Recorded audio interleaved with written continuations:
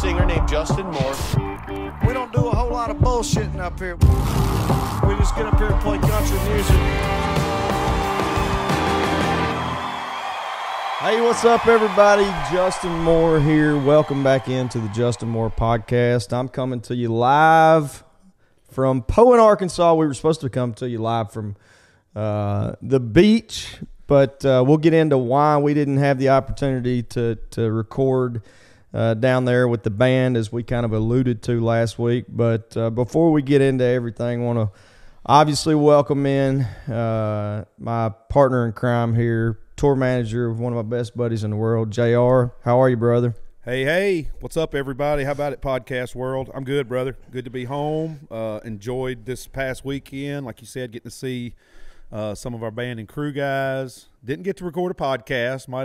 We were talking about it. You said you had a great way you put it was we forgot how much work our work really was. I mean, yeah, you know, I think the fact so for those out there listening and watching, it was a little different because we did acoustic shows. We did 3 acoustic shows in 5-6 days, something like that. And they were all fairly close to where JR and I have places down there, where he lives full time, but I have a place down there near him. And so we were kind of using my beach house and his to some extent as our kind of hubs. And so our sleep schedule was a little wackier than normal. Maybe we should have done it different. We were just trying to get any beach time in we could, you know. Yeah. So for example, we would play a show at night. We would come back home late at night, and it may be a 2-hour ride on the bus, and then if you did go to sleep, your sleep was interrupted.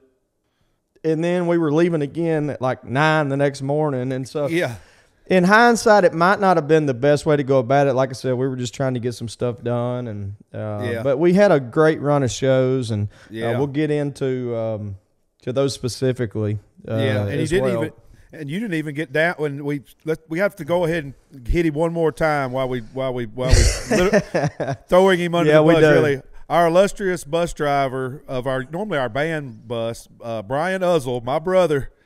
Love him to death. Love him. Not a better human being on the planet. No. But like me, honestly, it's just a little scatterbrained, to be honest. He showed up. He calls me. He's supposed to be picking Justin up at 11 o'clock the night before. The first night, we were going to have a full day down at the beach. I was going to pick the guys up from the airport in Pensacola. And our guitar player, Josh, said, "Have you heard from Brian?" I was like, "No, but Justin, they worked it out. I think y'all are going to leave at 11. Well, then about 10 minutes to 11, Brian calls me. Uh-oh. I was like, "What?" He's like, "I think I read my calendar wrong." He said, "I thought Justin said tomorrow. I'm supposed to be there right now, aren't I?" I was like, "Yeah, you should have been there like 8 hours ago and already been to bed and back up ready to go." I was like, "Where are you?" He's like, "I'm in Mississippi." I'm like, "You got to be kidding me." So he's like, "I'm on my way." Yeah, he's been great for us for a long time. He's been with us, I don't know, 8, 9, 10 years or something. Yeah. And he's a great dude, great driver. He burned you a day at the beach. So it's not high on the list this week. So I gave him a bunch of crap, and he goes, "Man," he goes, "I was scared to death last night when I called you." And I was like, "Well, I wasn't thrilled." But he goes, "Man, you couldn't have been nicer." I go, "Well, I missed a perfect opportunity to be an asshole." Yeah, right. But no, I would never do that. I'm just kind of kidding. It was an honest mistake. And but we left a day late, so that was going to be maybe our day to do the podcast down there because we were so busy the rest of the days. But it is what it is. We got some stuff accomplished. I got some siding issues that we got figured out and some different things. So I know one of, like you said, the sleep interrupted. I tried to stay up, and by then you get back and you got to get your stuff off. But remember one of those mornings or nights we got back and you had been asleep for a little while. And I was waking you up, and I was like, I know I didn't want to, but I knew I was like, I got to give him the option, dude. Do you want to sleep here and wake up on the bus later, or do you want to get up now and go on in the house and sleep in the bed? You thought about it hard because you were comfy. But you did the right thing, probably getting up and going on in.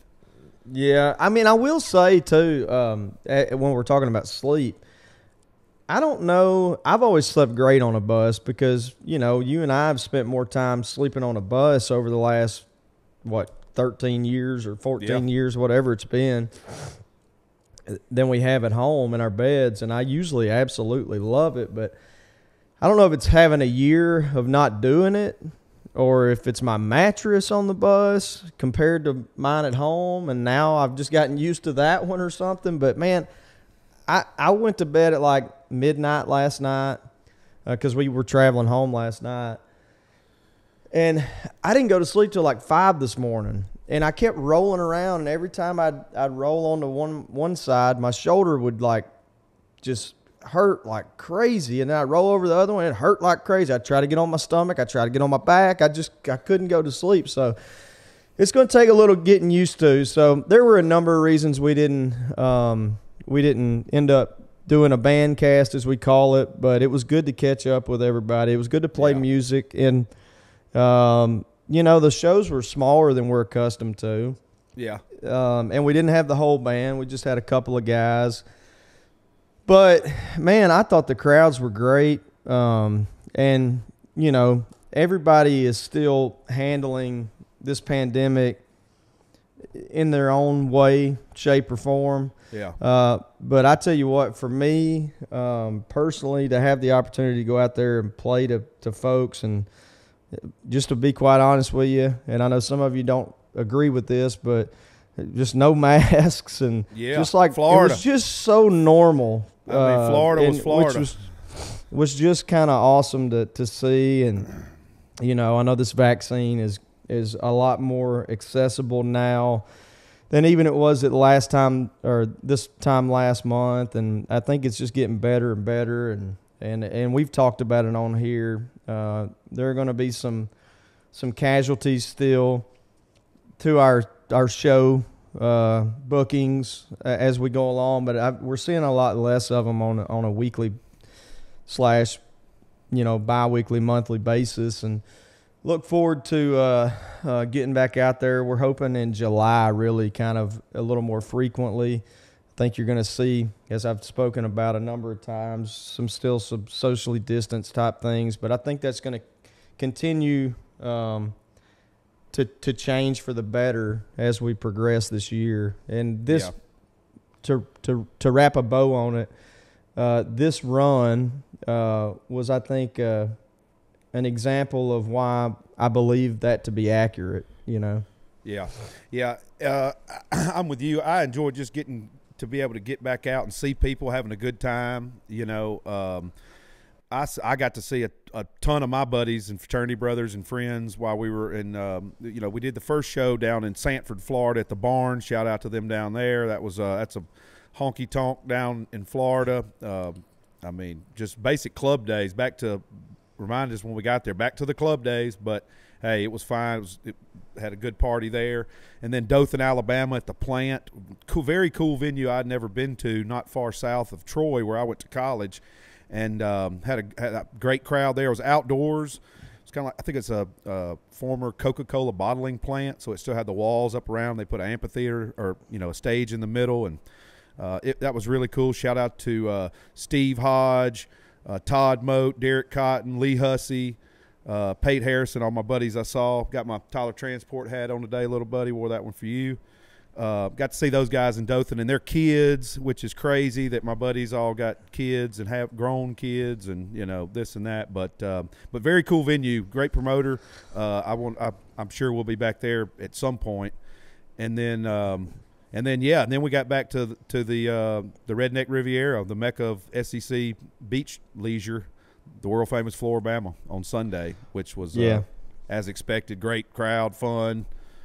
Speaking of that, shout out to Jeff Oliver, our production manager, for going in the Floribama that day and helping dime in their new PA we just got in the tent stage out there. He had it rocking. So hey, he did a great job, but I will say he was like a kid in a candy store. That's right up his alley. He eats it up, and he's just so excited to work, man. He just wants to work, which I love it, and he does a great job for us and always has, and he helped them out. But just to reiterate, all the promoters were great to work with. All of the staff everywhere was great to work with. And the fans were awesome. I want to thank all of you guys and gals who came out and again, made us feel a little bit normal. And Yeah. maybe we did a little bit of the same for you guys. It was good to, we've gotten used to this world of Zoom and all these kinds of things, and there's just no replacement for human interaction and gathering together and celebrating a common thing that we all love, such as music or sports or whatever. And it was good for the soul, man. For me, I know it really was. Yeah, and for me, and another thing too, you realize, you being around other bands and other people that are in our business, because a lot of times it's hard to talk with if somebody doesn't do what we do, it's hard to really talk about the things that goes on. It's hard to really comprehend how it all works. But I got shout out to all of our openers along the weekend. Lucas Hogue was with us for a few shows. Blaine Rudd, Bruce Smelly, Ryan Dyer. Shout out to a bunch of great bands and frontmen, and it was good to see some talk shop, basically, I guess. We hadn't got to do that. Normally we do that. We always have an opener or two, or we're on a bill somewhere at a festival and you see other bands, but I mean, we hadn't even talked to our own band much less any of the rest. So that was cool for me to get back in the environment of live music, and why we fell in love with this, and why we decided to make careers out of something most people don't, Right. And we discussed it, I think, even this past week, is whether you're in JR's position or my position or the band member's position or any crew member's position, we all kind of have our own language, you know, which is kind of cool, and for lack of a more intelligent term, is pretty neat. And we just haven't had a lot of that. That's one thing I've enjoyed most about this podcast, is it's kind of given us a little bit of that, a taste of that. But again, there's no denying that being there in person and talking to folks is on a different level of enjoyment, fun, etc. So anyway, thanks again. And if you came to one of those shows, we appreciate it. And hopefully you enjoyed it as much as we did. Yeah. But the other thing, JR, the other thing that we got to talk to the folks about is something we talked about with our previous guest last week, which, by the way, I want to thank Kevin Nagandi again for coming on. He was great. Such a well-spoken, articulate guy, nice guy, and super talented. Great story. I want to get him back on at some point, as we alluded to last week, because we could go way into his story and how he got to the point he is. We kind of touched on it a little bit. We didn't have as much time with him as we would have liked, but appreciate him once again for coming on. And he had some good things to say about both our teams last week. And what do you know? We both made it to the semifinals of the SEC tournament. We got beat by LSU. We didn't play real well in that semifinal game, but give LSU a lot of credit. They played well. They're a really tough out. I think they got a chance to, when they play well and they play together as a team and they decide they want to play defense and rebound, they're as good as anybody in the country, in my opinion. It's just which version are you going to get of them. We got a good version of them in the semifinals, and they ended up beating us in a pretty close game. I think it ended up 7 points or something. But I'm hopeful that that will refocus our team. You never want to lose, but sometimes, as a fan anyway, I don't know how the coaches and players feel about it, but I think we had won 12 in a row at that point. And I'm like, maybe we should lose before the NCAA tournament. I don't know. Get it out of the way, then go on a 6-game run, But moving forward, LSU played your Crimson Tide in the finals, and y'all won your first SEC tourney title since, was it 98 or something like that? No, like 80. Oh, okay. Yeah. Maybe 80. I'm thinking a regular season title. Yeah, because you remember, regular season title was maybe 01, 02, I think we did somehow. And but no, remember we were talking about it. We've only had a few ever. I mean, there's only been a handful outside of Kentucky ever. Really? Remember when we looked at the thing? I mean, they had just a dominant number on SEC tournament championships. 30 something. We've won one. Y'all have won. I think that was y'all's fourth, maybe. Maybe, yeah. third or fourth, and Third so or fourth. yeah, I mean they've had a stranglehold, obviously, Yeah. on the SEC, in particular the SEC tournament, but the SEC as a whole, Yeah. for a long time. But And for us to get there to play LSU, we Tennessee gave us all we wanted. You know, that was we got down, and you know, luckily our shooting and leadership came through, and we played enough defense and got some breaks to get it back and go ahead and go play LSU. And then LSU had a chance to beat us there at the end. That was they gave us all we wanted too. So it was a hard fought tournament and SEC season. But yes. Congrats to University of Alabama Crimson Tide. I couldn't be any happier, and it was hopefully it's a sign of things to come as we both move on into the bracket. We're going into the March Madness. We're dancing. yeah, and if I'm not mistaken, we got 6 teams in. So Alabama was a 2 seed, Arkansas is a 3 seed, and by the time this comes out, we'll either be moving on or Tennessee we're knocked out. Yeah, Tennessee is a 5 seed. Florida's a 7 seed. I think LSU's an 8 or a 9, and I think Missouri's an 8 or a 9. Missouri's a 9 seed. LSU's an 8 seed.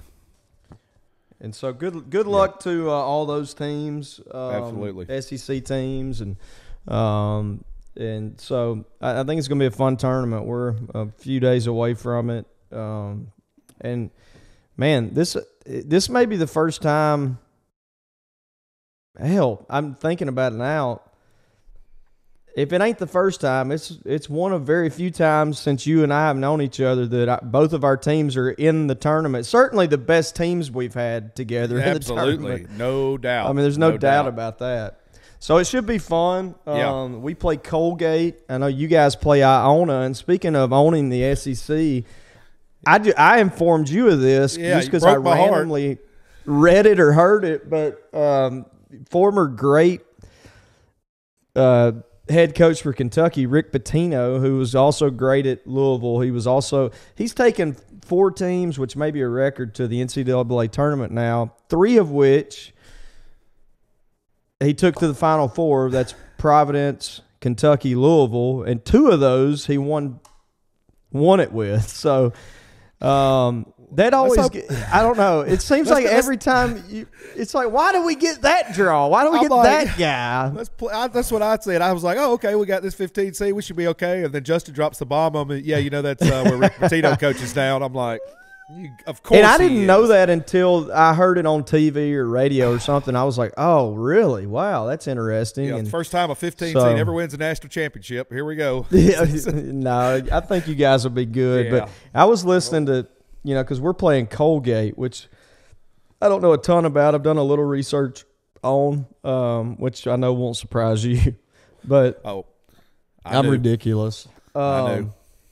But they got apparently they got really good shooters. They score the ball well. They got one superstar that I've read about. I forget the guy's name, Jordan something, I believe. So hopefully that's not a bad omen, Jordan. Something Jordan. Oh yeah, Jordan, right. something. See, yeah. But I was listening to somebody, and I don't know if it was locally or nationally. They were talking about it, and I would apply this to you guys as well. There's a reason why we're the 3 seed, they're the 14, y'all are the 2, and they're the 15. We're supposed to win those games. right? I mean, Supposed to. And we all know crazy things happen in March Madness, but if we both come out and play, I don't think we have to come out and play the greatest game we've played all year, but if we both come out and do what we're supposed to do, defend the way we are supposed to, all those things, rebound, the little things, fundamental things, we should both roll in the first round, and we'll be favored. I know in the first 2 rounds, y'all may be favored in the first 3 rounds, assuming you keep moving on. So, Yeah, they've got us. From the early brackets I've seen now, it looks like us and Texas. They're seeing us squaring up. A lot of people are thinking Texas has got all going to give us all we want. They're long and big, and that would be to go to the Elite 8 maybe, that would be or to the Final Four or something like that. No, that would be the 8 because they are. Yeah, because who's the number 1 in y'all's region? Gonzaga. I mean, no, Gonzaga. Michigan. Michigan, okay. And then we have Baylor as the one. So if we beat Iona and Texas beats Abilene Christian, and then they would have to beat the winner of BYU, Michigan State, or UCLA, and we'd have to beat the winner of UConn, Maryland, which, of course, two perennial powerhouses have to be the 7 and 10 seed this year, for us. So that would be the Sweet 16. We would play them in the Sweet 16. Yeah. If that worked out. Hey, we haven't been to a Sweet 16 since 98, 99, something like that. So I'm like, if we can get to the Sweet 16, and then you just never know what happens after that. No. If you can get past the first weekend, then it's pretty much anybody's game. And we said, and Kevin agreed with us last week, Kevin Nagandi, ESPN. Pro personality. Couldn't have been more pro. He's inside out the yin yang. He agreed with us that there's like 15 teams that can win this thing. So if you get to the Sweet 16, you got a shot, man. It just and it only takes 4 games to get to the Final Four. That's it. That's it. Six, you're the champ. You got to get some breaks. But I was kidding with JR after they won the SEC championship the other day. I said, shit, man, y'all mess around and get good in baseball. I mean, real good. Yeah, nobody ever gonna win nothing else, I guess. Yeah. In the SEC. Yeah. So, and y'all do have a newer staff. I think they've been there a couple of years, and we actually kick off the SEC season. You guys and us. Oh, really? When is that? This coming weekend. So. Oh, nice. And from what I understand, you guys have some seriously good pitching this year. Yeah, I've got a friend who works on the team, and I don't keep up with it like you do, but I will. I'll get amped up when we start getting busy with it. But he said we're looking good. We're young, but we were 12-2 in our game the other day. I don't know if we ended up winning or not, but our overall record was 12-2, and he said we've got a good team. He said we're going to surprise. Just stop it at this point. It's enough already. Y'all can't win everything. We can, because I got to, so I can brag to Kevin's wife next time they come to a show that y'all aren't Florida's not the only one who can do it, So that would be amazing. So good luck to both our teams and all of our SEC brethren that are going to make the dance this year. Wish them all well, and everybody. Like we always say, I've got my teams in football that Bama foes that I just don't like, and luckily only Tennessee's in there, so I've got to pull for somebody I don't really like. But then the Ohio State, sorry Jeff, and the Michigans, we go down that road one day. But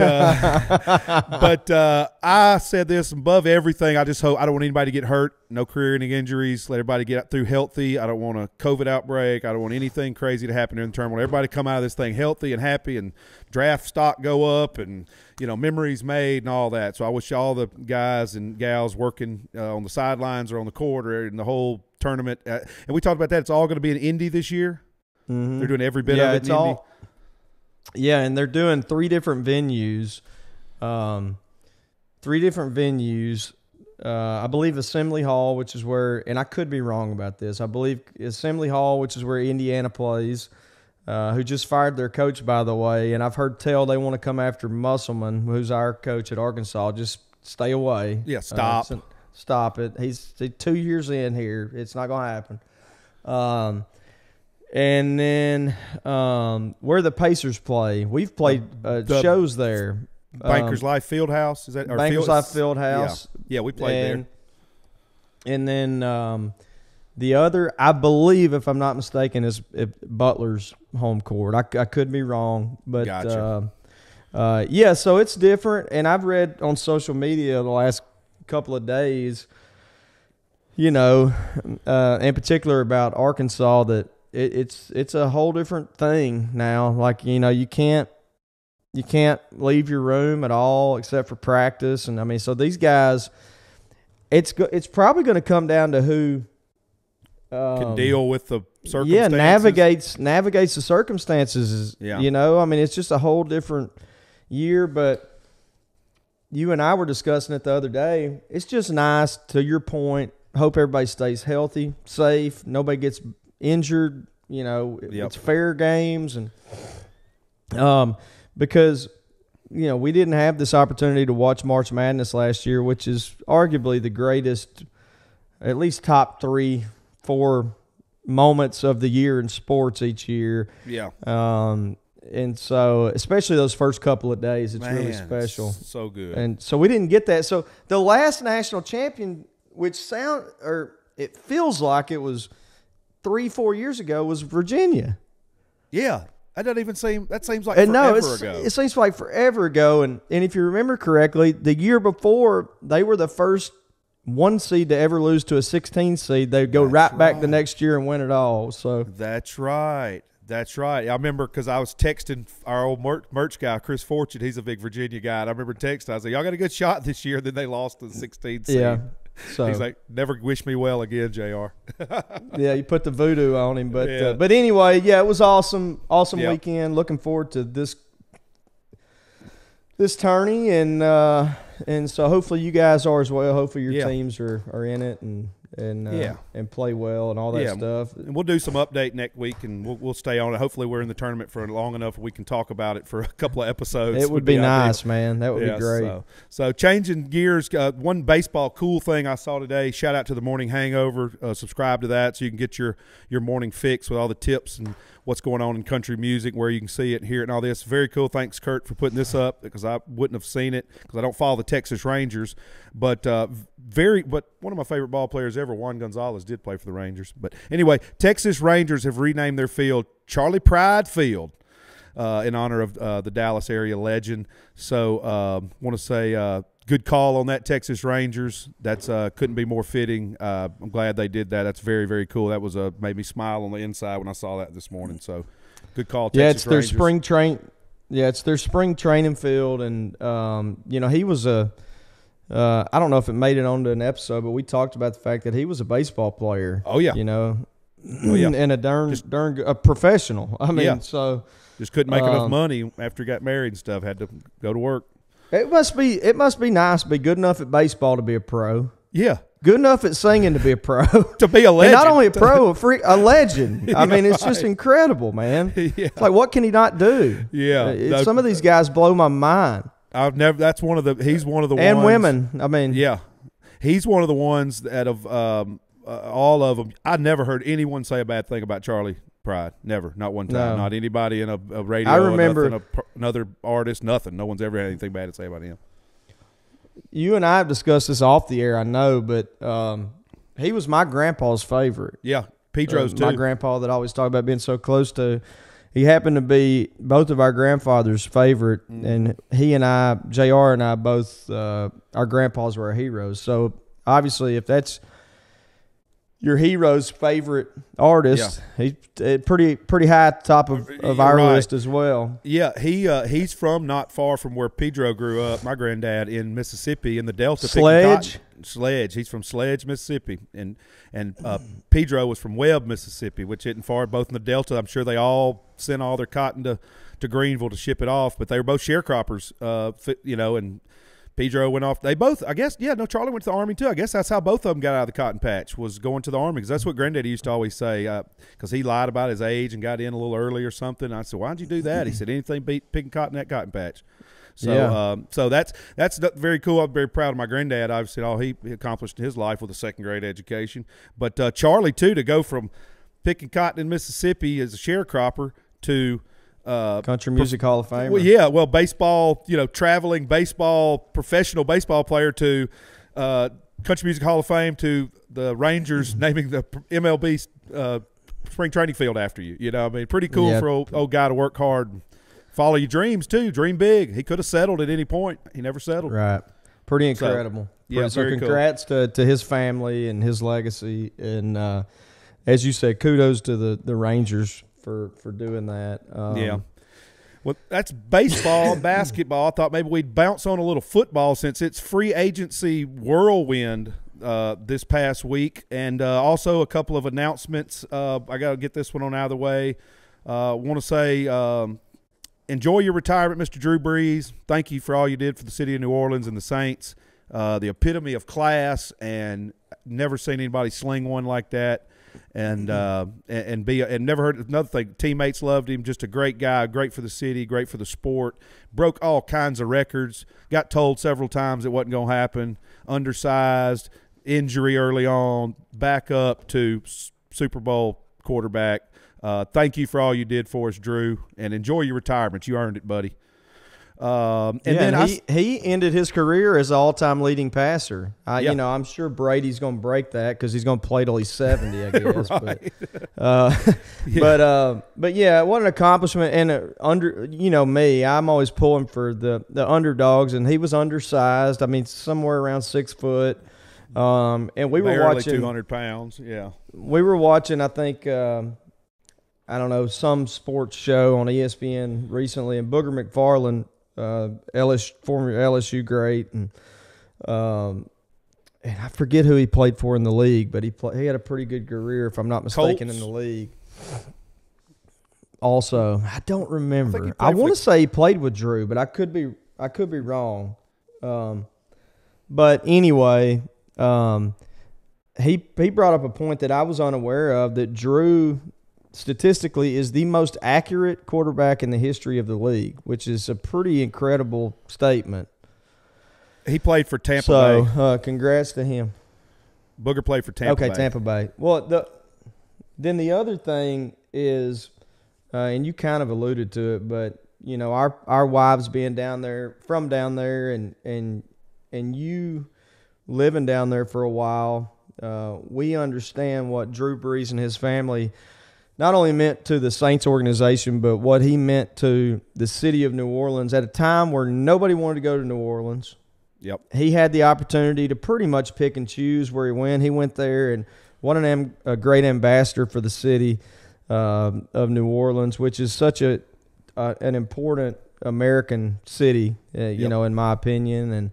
And he did a really incredible job of being pretty much the face of a city, not only an NFL team. Yeah, through not the greatest years in the city, and then through Katrina, which had to be the low point in the last couple of hundred years there, and to stand tall and stay there and be consistently in the game. We were all Saints since he's been there. We've been in the hunt every year, Yeah, and you brought up the point. They did win one. They beat the Colts when Peyton Manning was there. I forget what year that was, but probably some 10 or something like that. I think it was 10. Yeah.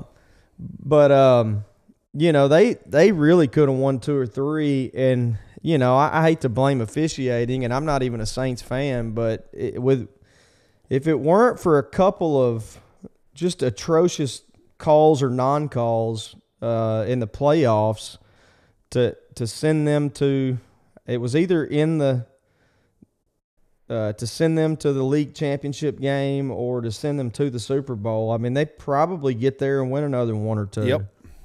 Two times got hosed on that. Yeah. 2 calls. So, but they'll be in good hands. Looks like we're signing Taysom. Taysom Hill just signed a crazy big contract. I think it's a little misleading. Yeah. It's like 4 years, $140 million.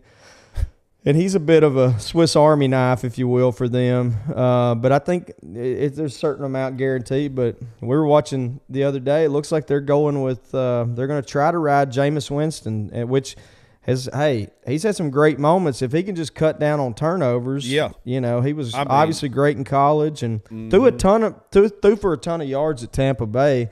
Yeah. He just also threw it to the other team a lot. So if he can knock that off, and with a guy like Sean Payton, maybe he can. He's the QB whisperer. That was kind of the plan.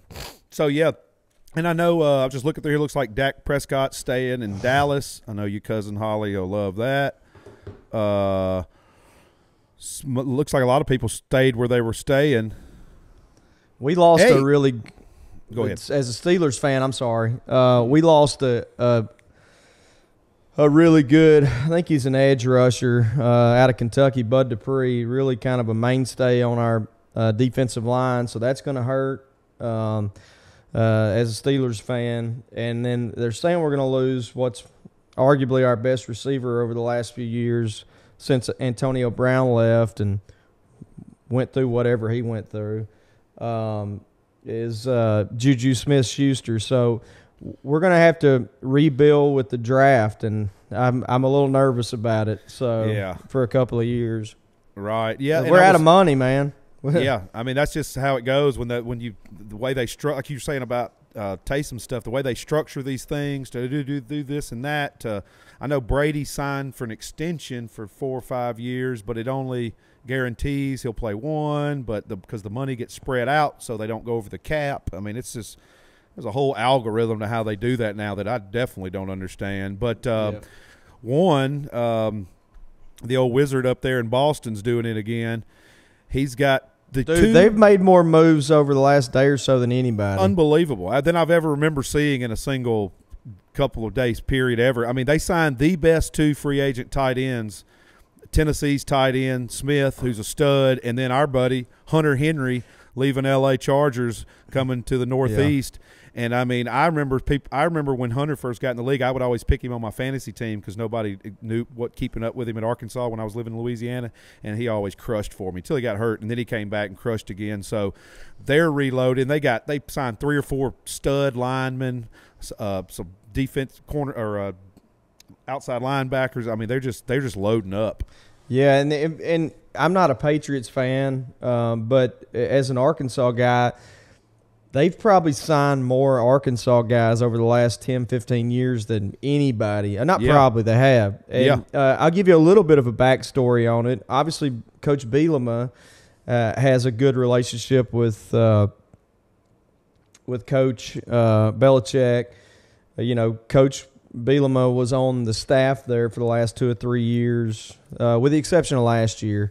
And, of course, now he's back in the college game. But those relationships go a long way, and Coach Belichick has also become really good friends with. He's really well known in Arkansas, and he's had some national press. It's a high school coach here at Pulaski Academy in Little Rock, a private school that has won some stupid number of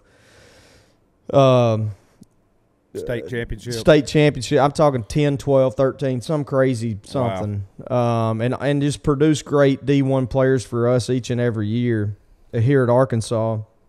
And Coach Belichick has called him the best high school coach in America. And there may be a person out there who's read this article, or there may not be. I don't know, but you can look it up. His name's, again, Kevin Kelly. And I don't know him. I've not met him. There was an article done about him in the national press maybe 5-6 years ago. He doesn't punt ever. He always goes for it on 4th down, and every single time he onside kicks because he's gone through the analytics and he claims that it gives you the best opportunity to win. And so it's pretty interesting. You can look that up and maybe find it online or something. But anyway, they're really good friends. Hunter played for Kevin Kelly at Pulaski Academy. And so I'm sure a lot of those relationships matter, in the decision-making process. I know Kevin Kelly, the coach here, goes up to New England every year for their off season. And, so anyway, it's kind of a little bit of backstory there that you really wouldn't know unless, you're from here or happen to have stumbled upon an article here or there. Or you listen to the Justin Moore podcast. Or you listen to the Justin Moore podcast. We just try to break news that you've never even heard of or thought of. And we've got some of that coming up next week too. Some breaking news we're going to drop. So we'll get to that. But big news. Big news. It's not just little news. It's big news. Yeah. It's like when you do hashtag Justin Moore podcast, but you do it in all caps. That's what this is going to be. It's going to be a huge Justin Moore podcast. So get on that next week. But until then, remember to click like and subscribe on anywhere you find podcasts. On YouTube, make sure to sign up for that notification, hit the like, download button, where you can get all the Justin Moore podcasts as soon as it comes out, and use the hashtag Justin Moore podcast anytime you've got questions or comments for the show. I've been checking them, and I've actually got a nice little stack of them right here, just some Q&A we can get on today if you want to. You want to let's take a quick little break and then come for the sponsor and then come back and jump on those? Yeah, let's do it, man. All right, sounds good. We'll be right back here shortly on the Justin Moore podcast. Hey, everybody, we want to remind you that this podcast is brought to you by Bobcat, the ones that help you do more. This time of year, I start to get pretty excited myself about getting out onto my property and getting after all the cleanup and prep for spring. I run about, 130 acres between what I own and what I lease, and there's always something to get done, I promise you. Whether it's planting trees, clearing brush, hauling rock, there's always something. Bobcat, man, they've got the equipment to tackle it all. That stuff is tough. It's agile, getting into tight spots and corners, and it's also incredibly versatile because not only do they have compact loaders, excavators, tractors, etc., they also have every dadgum attachment or implement you could even think of to put on your loader, your excavator, or your tractor. You get yourself a piece of Bobcat equipment and you'll never ever run out of jobs you can do because they also build more than 80 attachments to handle any job you can think of. Y'all check their website out to see the huge variety of machines and attachments. Trust me, you're going to be impressed. I promise you. Check them out at bobcat.com. All right, welcome everyone back here to Season 3, Episode 6 of the Justin Moore Podcast. I'm JR the Handler, and Justin's on the other end of the Zoom machine today. And we just got back from a little break to give a shout-out to our wonderful sponsor, Bobcat. And we had some – speaking of that, we were going to do some Q&A. I had one from old buddy Casey Taylor, T-Town, at Casey Taylor 809. He says, JM and Bobcat Company, even JR the Handler can drive a Bobcat. So I don't know if Casey's saying I'm incapable of driving other things or just that these are that user-friendly, but Casey seems to think that it's a good partnership there because I can even drive a Bobcat, which I'm going to be doing soon because they're going to bring us one to have out on the road. We're going to have some fun with that thing. Yep. Well, Casey may be referring to he or she. I don't know if it's a he or she. It's one of my buddies, yeah. Okay, probably referring to the story that you told on a previous podcast about catching our pasture on fire. Pasture on fire, yeah. If not, go back and listen. Find that one. You can find it if you just look up the Justin Moore Podcast. However you get your podcast, that was a pretty good episode. If you go back and listen to it. Yeah. Bobcat, yes. Paul's 84 International Harvester may catch your field on fire. Watch out. So thanks for sending that in, Casey. Here comes Christy Deverly at Hockey Sully on Twitter. She says, I love the new intro and outro for Season 3 of the Justin Moore Podcast. We do too. Shout out to that's Cody. all Cody Villalobos. Thanks, buddy. Absolutely. And thank you for liking it. We appreciate it. Yep. Thanks, Christy. Ethan Hoskins sends in, JR the Handler, any advice on playing darts? Hashtag Justin Moore Podcast. I don't know if that's because I said I have a dartboard up in my studio now, but I do not have any tips on playing darts. I've tried to play over the years here and there.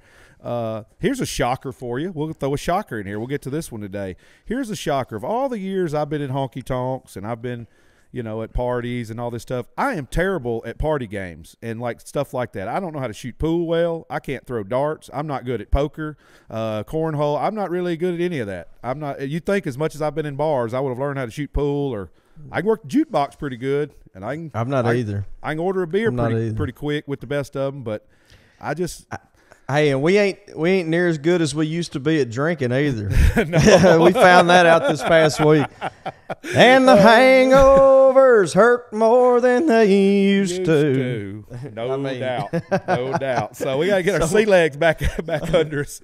Our capes have fallen off as far as that's concerned too. Yeah. So no, sorry, Ethan. I don't have any advice on playing darts. If anybody out there is a good dart slinger, send us in some tips for Ethan, and I'm going to look at them too because I would like to brush up and be decent at the game I own at my house. I got a punching bag over here too, and you imagine how many times you see me punching it. So you're not good at quarters or even anything like that. Drinking game only. Any drinking game or you are okay. Well, the drinking part of it, but like the game part, no. Last time I played quarters, I drank too fast and swallowed the quarter out of the bottom of the cup. So I'm not even good at that. Yeah. So no, but maybe we'll get some tips on that from somebody. Here's a sports one from D Gilroy 007 on Twitter. JM, what are your thoughts on y'all's recruiting class this year? I know we had a bunch of recruiting for football, which kind of been overshadowed. I don't keep up with it near as much as you do, but I have seen we're picking up some studs here and there. Is he referring to football? I'm assuming college football is what I'm assuming. This okay. would have been this question I've had for a few weeks.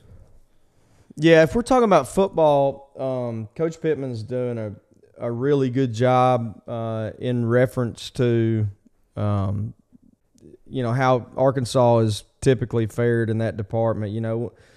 The tough thing with us is we're such a small state and we have, we're not heavily populated. So, we might get 6, 8, 10 D1 athletes in football every year, which, by comparison is way low. If you're talking about, Louisiana or Alabama or Georgia or, you can name it, Texas, Florida, California. It's just we're pretty low on that totem pole. Pennsylvania. And so it really forces us to go out and I may be giving you more than you bargained for here, but it really forces us to go out and develop relationships from a coaching staff with some of those states that I just mentioned. And so that being said, we usually finish, somewhere around 25 in the nation. We've been as high over the last 7, 8, 10 years as 15 or 12 or something like that. But let's say you finish 15th in the nation, you're still finishing probably 8th in the SEC and maybe 6th in the West, 5th in the West. And so it's just really hard to make up ground. But that being said, Coach Pittman is doing a really, really good job. His inroads at Georgia have really paid off. And one of the reasons everybody's so excited about Coach Pittman, outside of the hope that we saw last year, the way they played on the field compared to the previous 2-3 years, is he's a recruiting machine. He's a really good technical offensive line coach, but he's a recruiting one of the best recruiters in the nation. So, if I'm not mistaken, I've been such in a basketball/baseball world. If I'm not mistaken, I think we're somewhere just inside or just outside of the top 10 at the moment, which there's a lot of ball game left to be played in recruiting. And, Alabama's going to get whoever they want, and Georgia's going to get whoever they want, and Texas and some of those teams. But if we could finish somewhere inside the top 15 perennially, I think it would be really, really good for us. But, I mentioned we have 6, 8, 10 kids a year that can play D1 football, in particular SEC football. We probably have twice that many in basketball. So that's hurt us in football also. A lot of these kids that would have played football in the past are swapping to basketball, and that's for a myriad of reasons. But that's why we were able to have a top 5 recruiting class in basketball this past year, and they're all helping us out with the exception of one who got hurt, and he'll be great next year. And so, we have to compete with the Blue Bloods for those guys, but if we can keep getting, a few of those guys each year, I think Coach Musselman in basketball can keep it rolling for a while, because our basketball is really, really good in Arkansas. Probably a little better than football. Yeah. Well, there you go. That's the recruiting breakdown from Coach Moore there. I know. I'm so ridiculous. I don't. I love it. I haven't even been keeping up with football like I should. And then in baseball, I'll just give you that since I gave you back. Baseball, we're always top 5 or whatever in recruiting, just because we're kind of like, outside of the championships, we have been one of those Alabamas or Georgias in baseball for a long time. We just haven't put that ring on the finger yet, but that's all we're missing. We've been to so many College World Series in the last 20 years, and it probably second to very few people. So our recruiting in baseball and basketball is awesome, and Coach Pittman is doing a damn good job bringing up the recruiting rankings in football as well. Yep, there you go. Recruiting by Moore. Here's another one. Changed gears here a little bit. Ha ha ha. No pun intended. This is from Sam Bell on Instagram. He goes, JR, I'm a huge Justin Moore fan. Have been since day one, and the podcast is badass. I feel like I've known you all forever. LOL. I actually went to my first JM concert about 8 years ago in Louisville, Kentucky at 4th Street Live. Made it to front row, held up a Chevy emblem during bed of my Chevy, and JM pointed at me and my group of buddies. My dad and I are restoring my 1969 C10 4x4. I would love to see it in a JM music video. I will bring it to you if you're interested when it's done. Shouldn't be too much longer. Thanks for reading this, buddy. Any feedback would be BA. Heck yeah, man. That's awesome. First and foremost, thank you for the compliment and thank you for being a fan. And it's so funny. We've been doing the music thing for so long. It's so shocking, I guess, at times to hear how much people have enjoyed this podcast because this was just kind of us just BSing. And I think you and I have kind of figured it out a little bit. It took us a while to find our footing, but we've gotten much better at it and maybe hopefully a little more professional. Yeah. I don't know, but maybe you guys like when we act like idiots and I pass out under my desk and fall asleep with a dip in my mouth. I don't know. That was all my buddies I saw this weekend. That was their favorite. That and Rhett, that was their favorite. So I'm glad you're enjoying this, and we genuinely have tried to make this as good as we possibly can, and I know I've certainly enjoyed myself doing it, and something that we're looking forward to having the chance to continue to do for a long time. As a matter of fact, we may have some other news pertaining to the podcast that JR and I have discussed off the air that it's just going to hopefully take it to another level as far as exposure, et cetera, goes. So we'll keep you guys informed on that as well. But thank you for listening and watching, and yeah, absolutely, we're all for having some cool old trucks and restored trucks and videos, man. Absolutely, I think that's cool, and we can involve I feel bad calling you guys fans. I mean, friends of our career. We got to figure out a podcast thing too. What our podcast land, but it's like friends, right, or something. Not fans, and we don't know each other well enough to necessarily be friends, but it's like friends or something. Yeah. We're Maybe Zoomies. We coin that term. Yeah. We're Zoomies. We can talk to you on the Zoom machine. It's all good. Yeah. And I've actually kept in touch with Sam since then. I chimed back and told him to send me some updates as it comes along because I just wanted to see it in general. And he sent me some, and he's gotten it rocking. They got it fired up last week, and it is badass. Hey, Sam, you said? Yeah.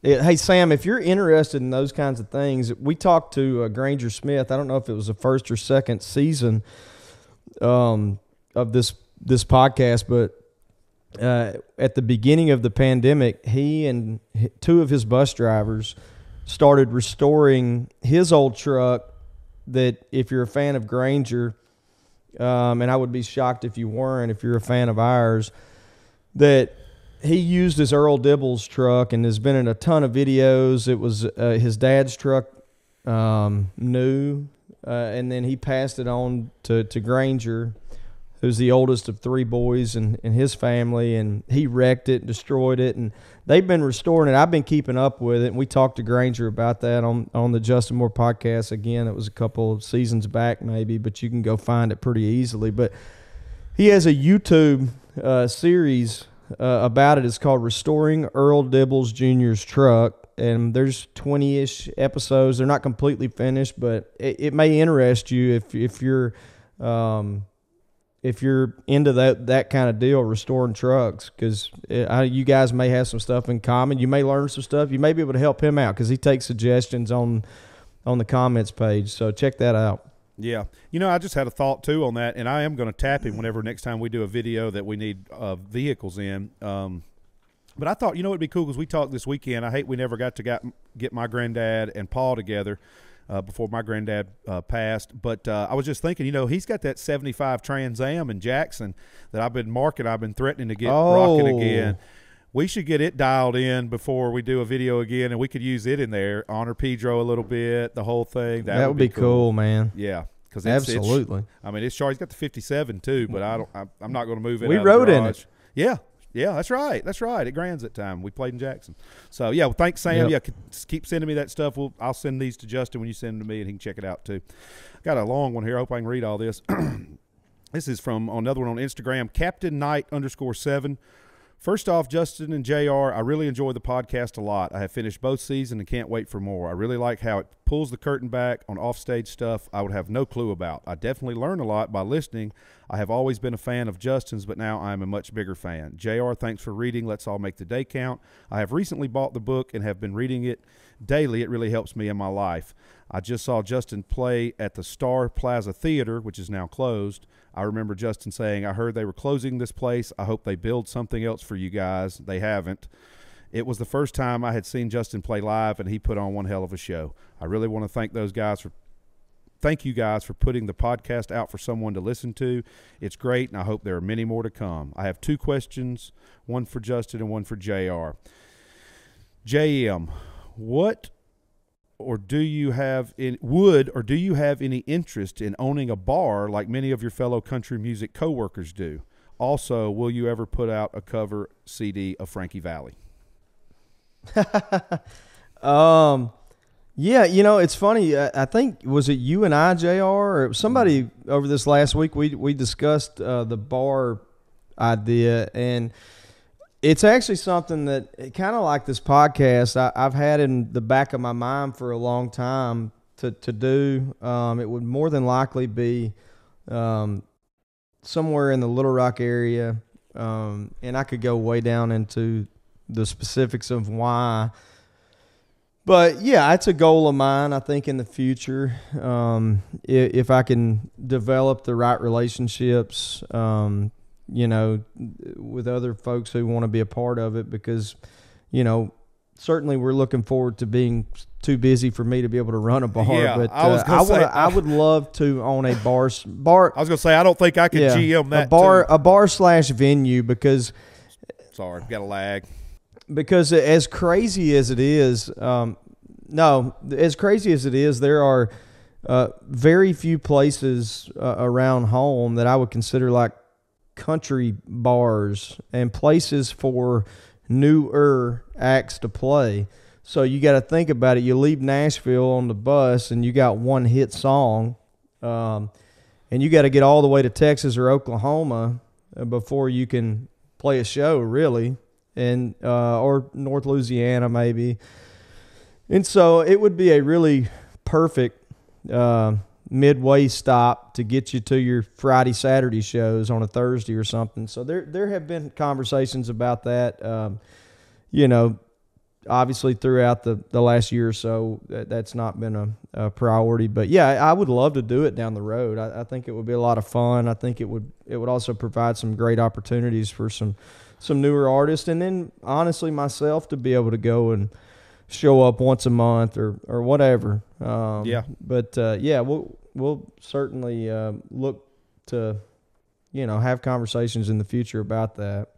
Yeah, I'll stay on him about that, everybody. We're going to make that happen. We just got to, like Justin said, I can't TM him and GM the bar too, and he can't be there every night slinging drinks and singing. No. So we got to get somebody to help us run the ops part of it. We know some really great club owners and promoters across the country that I think once we do it, it'll be like the podcast. It'll go all in, and we'll put our full effort towards it, and it'll be rocking. Here's what I think would be cool is if each week we get to that point, and each week I'm doing the podcast from there, kind of like if you remember the Opry Mills Mall where they had WSM, and people could walk by the booth and see into where the WSM people were filming, broadcasting, and I think that would be kind of cool. Yeah, that's a good idea. Yeah, for sure. Something like that. Let's see here. We got a couple more. Let's see. Let me do this one first. This is a kind of a unique one, but Tyler Castle 21 on Twitter, #JustinMoorePodcast. My guilty pleasure is I will throw on a sad country song while I'm at the gym all the time. Face with tears. It's kind of good. Face with tears of joy. As a single guy, it makes me think about past relationships and gets me a little pissed during my workout. To cut to the chase, I've lost 50 pounds during COVID. It's a unique take on working out. Most people listen to, something upbeat and this and that. This guy listens to sad old country songs because it makes him think about past relationships. And it gets him pissed off enough to work out harder. And he's lost 50 pounds in turn doing this method. Well, I will say this. Congratulations, man. That's awesome. That's a great accomplishment. And, I'm not a workout guy, to be honest with you. I try to stay as healthy as I possibly can by eating well. Now, over the last year, I have not done so like I have in the last 7 or 8. But I understand the determination and the drive that it takes and the willpower it takes to do something like lose 50 pounds. So I would suggest, however you can motivate yourself, do it, man. Absolutely. Whatever it takes. So Absolutely. congratulations, and if there's more you want to lose, man, stay on the path. If it's working, it's working. Absolutely. And, hey, there's worse music to be listening to than sad old country songs. I can tell you that. Keep rocking, Tyler. Congrats on that. Good job, buddy. Next one we got here is from Jay Stevens, 8822 on Twitter. Hey, Justin, big fan, have been since I saw you at the Chevrolet Court at the New York State Fair. Loved how you acapella Outlaws Like Me. Anyhow, my question is, if you owned a record company, what 5 artists, past or present, no matter, would you sign first? Boy, that's a good question. All right. I would probably, first and foremost, I don't want to own a record label. I'd rather keep making records for somebody. But if I were to, in order for me to be as passionate about it as I would like to be, and feel as though you have to be to make it successful, it would have to be people that I genuinely believed in. I genuinely loved the music. So I would probably start with a couple of legend acts, personally. If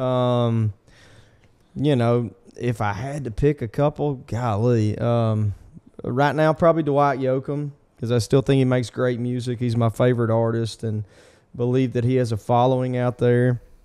And he does a lot of things outside of music. I know he's got a radio show and some different things, which I think is important these days in order to keep the business going of music. It's not, solely radio or records or shows. It's kind of all of the above in order to be financially and monetarily successful. And then I would have to go to one of Adam Hambrick's Mount Rushmore artist, Dolly Parton. Who's doing more than Dolly Parton? Ever. Always. And she's just a one. pros pro. And she just does so many things. Obviously incredible at music, and that's how we knew her to begin with. But she does her own podcast that does really, really well. I'm sure can still make great music if she wants to. Plus, I would just love to work with her. I mean, an icon. And learn from her. Yeah. Yeah, no doubt. And then, let's see. You got to have a new artist, at least one. Right now, and it's not because I'm being biased, but I'd probably go with Heath Sanders.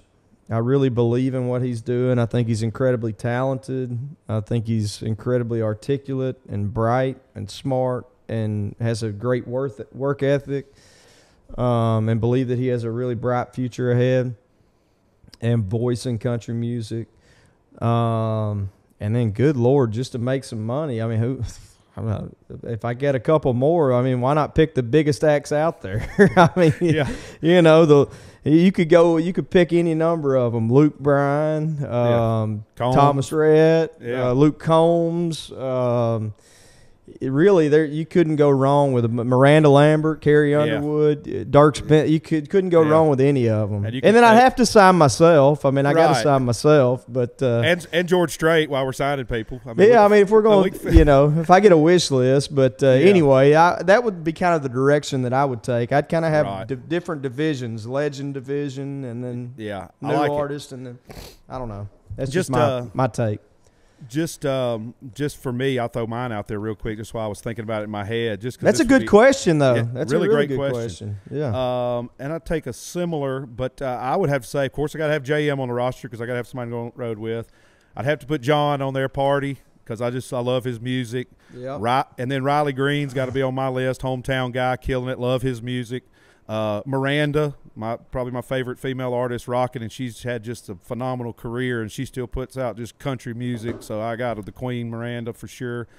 And then, I mean, not because we've toured with him or because he's been on the podcast. And I mean, there's you could put a million people, guys or girls, on this list, but I mean, Tracy Lawrence wouldn't be a bad pick either because he's still rocking it. He's pro, buddy, and we know he knows how to strut it and work it, buddy. Oh, we could learn from him too. We started learning from him, then we had to quit. I know. He's got so much swag. He just drips with country swag, man. He's so cool. Dude. So cool. We need to get him back on. It's been a while. Yeah. He was all locked up having the Farm Olympics last time we talked to him. And then another one that's got a new album coming out, which some of my buddies have got some cuts on, who has just never put out anything bad, Travis Tritt.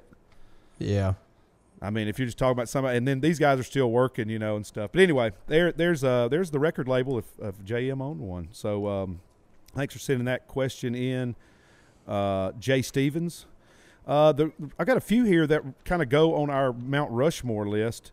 And this is one, just a suggestion for a future Mount Rushmore, would be finding the Mount Rushmore of country art. This is from Chase Mahan, NFLD on Twitter. He says, finding the Mount Rushmore of country artists and southern rock bands is hard. I reckon the Mount Rushmore of country albums would be a doozy. Oh, gosh. Yeah, so we're not even going to go down that road today. We ain't got – but we need to write that down and have that for next time. Yeah, for certain. I think southern rock might be the easier of the way to go. I think you could probably and did we do that one? I don't even know if we did Southern that rock one, bands, but we didn't okay. Because me and you, we did the I'm an Allman Brothers, Skinner thing. Skinner, Allman Brothers, Marshall Tucker bands. ZZ Top I would kind of consider southern rock. Charlie Daniels. So anyway, Wet Willie. Yeah. See, here we go.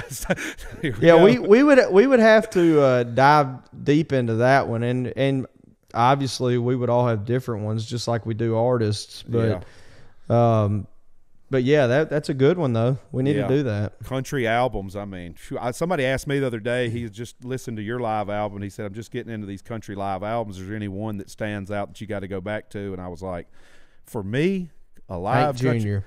Well, that was a great one too, but Waylon Live. It's a double album. It's Waylon Live, and it has got all. I mean, and the band play the way they recorded the crowd mics are hot. My favorite parts, when the guy right before T for Texas, T for Tennessee, right before in the intro of the song, you hear the crowd behind them as they're getting ready to go into "Loving Her Was the Easiest Thing." You hear a guy in the crowd go get him, Waylon. And I mean I get the hair standing up my arm thinking about it. So yeah. If you guys can see this out there, that's the Hank Live to go get. That's one of my favorites. Yeah, and the Charlie Daniels had a great one too. Yeah, that's a rocking one. So yeah. Let's see. These are all three here. I'll do these three together. These are all pertaining to the NASCAR edition we had with our brother, Mr. Austin Dillon, a few weeks back about the Mount Rushmore of NASCAR. TJ Norman says his NASCAR Mount Rushmore is Dale Earnhardt, Richard Petty, Darrell Waltrip, and Jeff Gordon. And the shout-out to my home, Kansas City. Shout-out KC on the podcast. My favorite concert was JM, Eric Church, Gary Allen at the Starlight in Kansas City.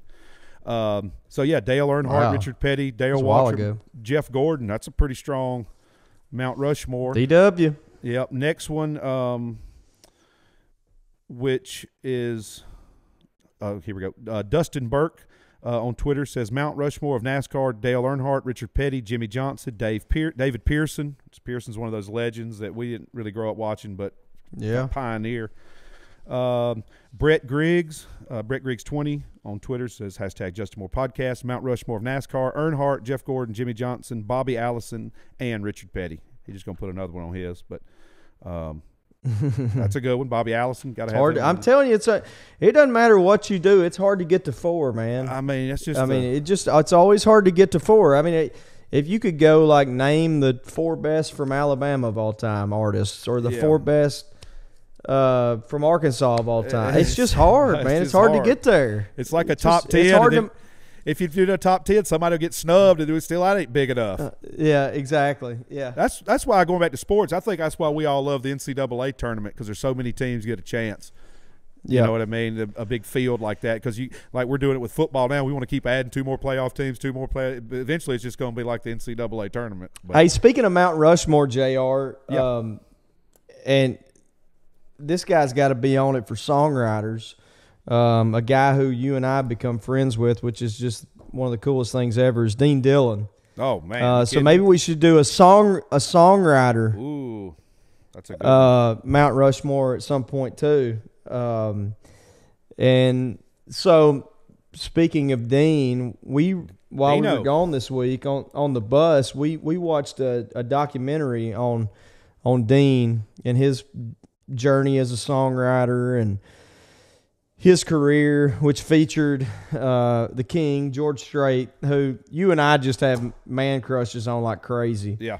I mean, he just looks smooth. He's smooth acting, looking, just like the perfect. If you could build a country music singer in a laboratory, that's what you'd build. It's it's Strait. just like he looks the documentary, perfect. He sounds perfect. Picks the greatest songs. I mean, it's just awesome. And, for me, he dresses immaculately. His outfits are on point. His shirts are just killer. No one else could pull that off. It just makes it look perfect. His jeans are kind of loose, but they got the crease in the front. Boots. I mean, I don't even know normal people can't even get those boots he wears. I mean, it's just hat perfect. I mean, he just the watch. It's straight, man. The King. I mean, what can you say? Perfect. But yeah, hey, talk. But about it had that. Yeah. Go ahead. I was going to say it had George Strait. It was called Tennessee Whiskey is the name of the documentary we watched. Just so okay. That on there. But and I believe it's on Netflix. Don't quote me on that. But if you love country music, if you love George Strait, let's see who else was featured in it. Kenny Chesney, Toby Keith, and I'm Tillis. leaving people out. Pam Tillis. But it was great. Buddy it's like Cannon. maybe an hour and a half or something like that. But really takes a deep dive into Dean Dillon's career, obviously, but really provides a lot of insight as to George Strait's career, and it's really, really, really good. Y'all should go check that out if you're a fan of country music, and I would assume that you are if you're listening to this podcast. But yeah, it really, really good. Tennessee Whiskey, Dean Dillon documentary, rockumentary, whatever you want to say. It's really awesome. It's really, really good. Yeah, rock doc for sure, or honky tonk doc, whatever you want to call it. Anyway, great stories. I mean, are you kidding me? You get that on Netflix, and we'll use that as our movie and TV pick of the week. And also another one that you hadn't even seen yet that I just watched recently is a documentary they did on the songwriters of the Floribama a couple years ago. It's called Stories in Rhyme. You can go to storiesinrhyme.com and watch that. But it features Dean on there a lot, Larry John Wilson, some of that stuff. And some of these stories that Dean tells on the documentary we watched, he tells on there, and some different ones and stuff. So that's another cool one if you're going down the songwriter thing. That would I would check that out too. Stories in Rhyme. We'll put the link in the show notes. And Tennessee Whiskey. I mean, Dino, it was so funny because some of the stuff some of those artists were saying about being on the road with Dean, they're like, Toby's like, well, we're somewhere in Oklahoma, and Dean says, hey, come on, go across the street with me to the antique store. And we're thinking that's exactly the first thing he wanted to do when he was on the road when with he us. was on the bus with me. Yeah, and I'm like, all right. I mean, it's like you work on Dean's time. It's just like it's so awesome. He tells. There's some great stories in it. And completely off the subject, but you told about another music documentary, rock doc, whatever you want to call it. There was one, I don't know, a couple of years ago that JR made me watch, and I was like, but I fell so much in love with it. I made my wife watch it. Has nothing to do with country music, but if you just love music and the history of music and, you know, how relationships were not only formed but have developed and why artists have had or not had success or whatever, there's one called Supermensch. Yes. That I believe is on Netflix, JR. It was for a long time. It is so freaking incredible. It's just entertaining whether you're really super into music or you're not.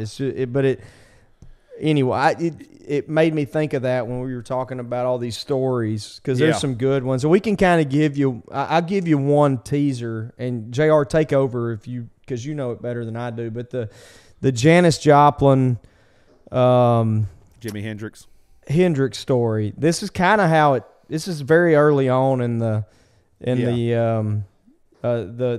documentary called Supermensch. Yeah, Supermensch is the story of Shep Gordon, who ended up being one of the most famous managers of all time, and was by mistake, really. He wasn't trying to be a manager, but he went on to still manages Alice Cooper to this day on a handshake deal, kind of like you and Pete did years ago. Yep. And so, yeah, Shep is he's from New York, crazy hair, Jewish guy, I can't remember the very beginning, but somehow he gets into like prison security somehow. He's a security guard at a prison. Well, he gets a job in California, so he goes there, and he's a long-haired guy and this and that, and this is back in the 60s. So he gets there the first day. The other guards pick at him about his hair. They let the inmates beat him up, so he worked one day there, left, took his car going north to L.A., I think he might have been tripping on acid or something crazy like that. He tells in the story something just outrageous, but different time, different place. Be driving around. Don't trip on acid and drive, anyone.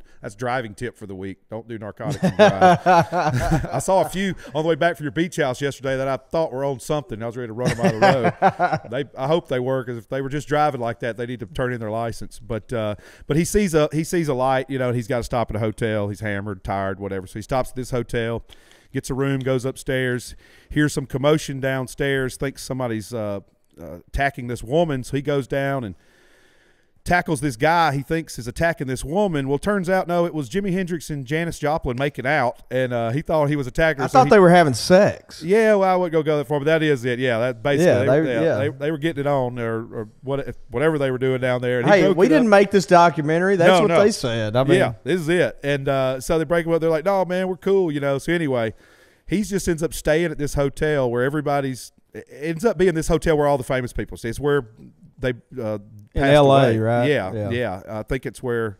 Belushi and no, it wasn't that. It wasn't that one. This is a motel, but I think this is where Janis or Jimmy one end up passing though eventually.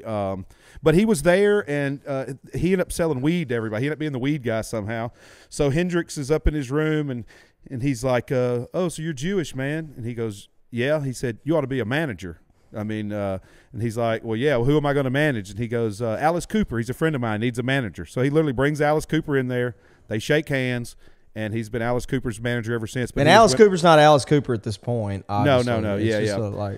But he went on to manage, some of the biggest stars, and he stretched Teddy out. Teddy Pendergrass. Yeah. Anne Murray, just to see if he could do it, and got her career, just – crazy. Hey, briefly, I got to get out of here because I got softball practice, and I haven't seen my kiddos in a week. But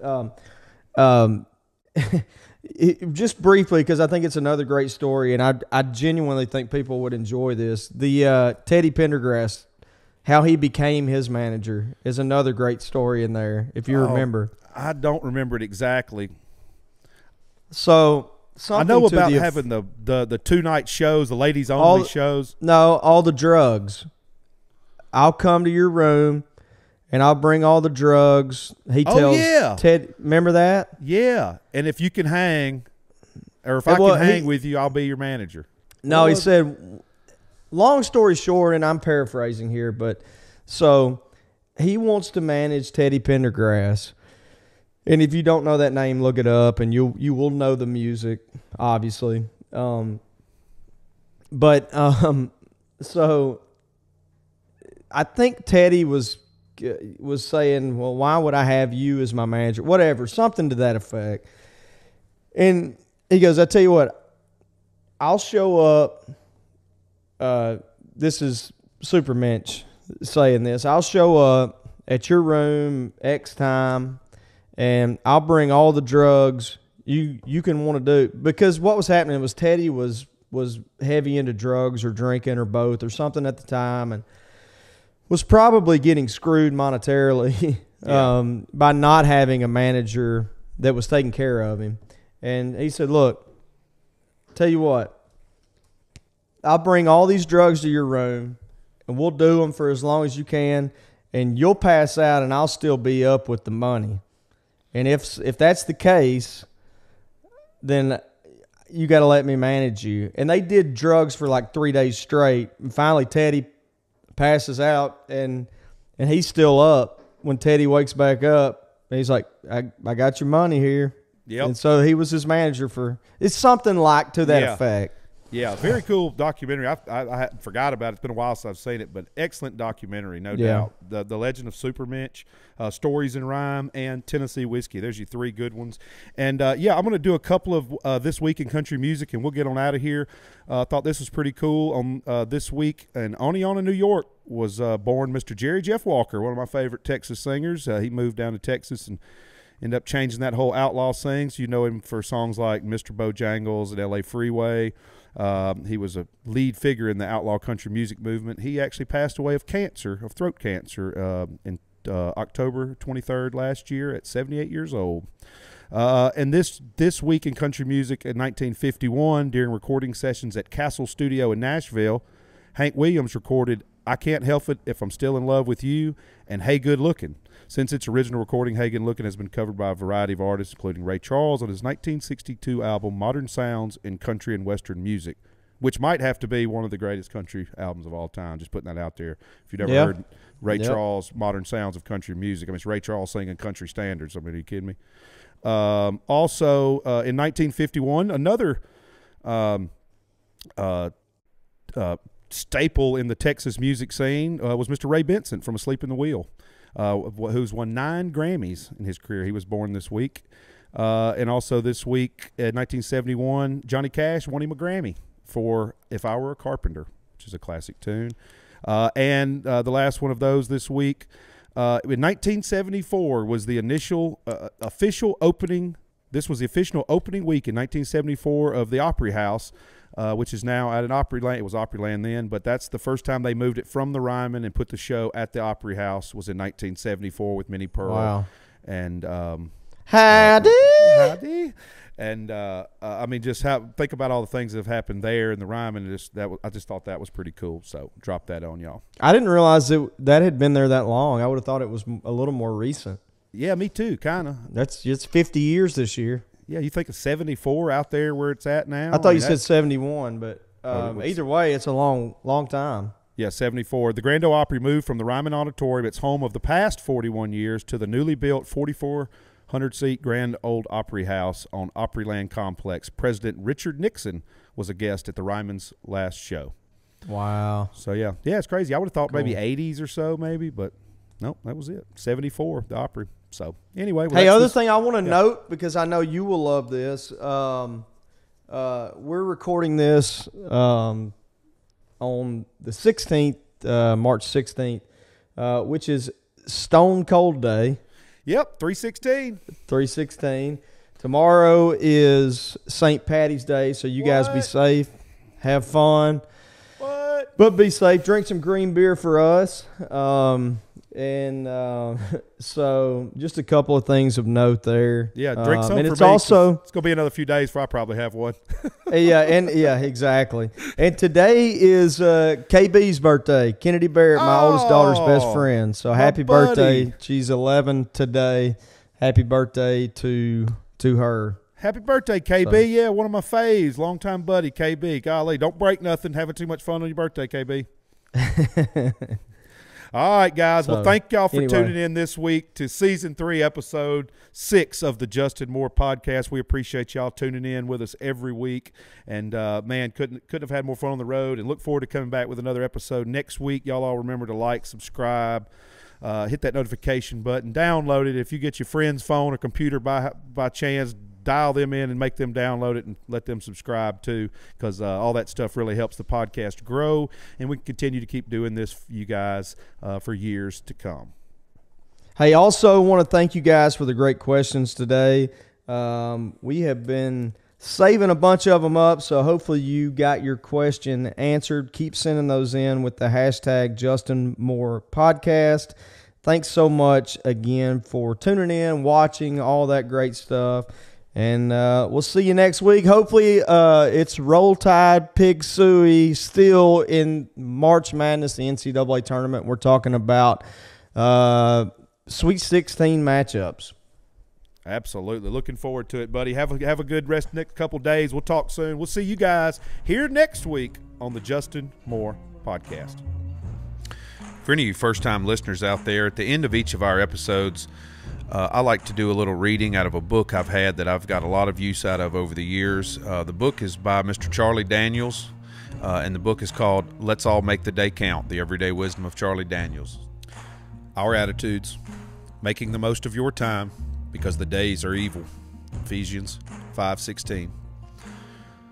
Over the years, I have come to the conclusion that much of our outcomes of our lives are controlled by our attitudes. The half-full or half-empty glass, the acceptance of responsibility for our own well-being, willingness to blame our problems on outside influences. I know, of course, things will happen that are beyond our control, but so much of our lives are within our own ability to affect. What we do with our God-given talent, how we face the problems we're confronted with, and how we choose to view each day is up to us. Is it just another 24-hour period, or is it another opportunity, another chance to move forward, a reason to rejoice? Do we allow ourselves to start thinking that no matter what we do, no matter how long we try, things will never get any better, and we may as well save our efforts? Nothing could be further from the truth. Start out the day being thankful that our Creator has granted another day of your life. You are in His unique creation, and He has something better for you. Then put aside all the negative thoughts you've been thinking and start looking forward. How we choose to perceive things, thinking for ourselves, making a conscious choice to look at all sides of a situation before we judge it, trying to approach life with a positive attitude, having patience and understanding can all make such an incredible difference. Positive or negative, it's your choice. Every breath is a blessing, every heartbeat is a godsend, and every day an act of God's grace. Let's all make the day count.